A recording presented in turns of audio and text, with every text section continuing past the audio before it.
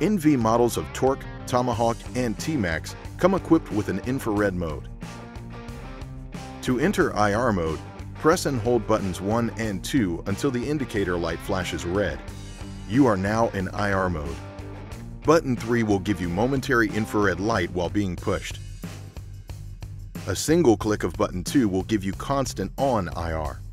You can adjust IR brightness by holding button 2 to cycle through the levels in the same fashion as controlling white light and colored LED brightness. While in IR mode, pressing and holding button 1 will activate the flashing IR beacon. To exit IR mode, press and hold buttons 1 and 2. This will take you back to lockout mode. Unlock as previously discussed. For questions or more information, visit firstlight-usa.com or email us at info@firstlight-usa.com.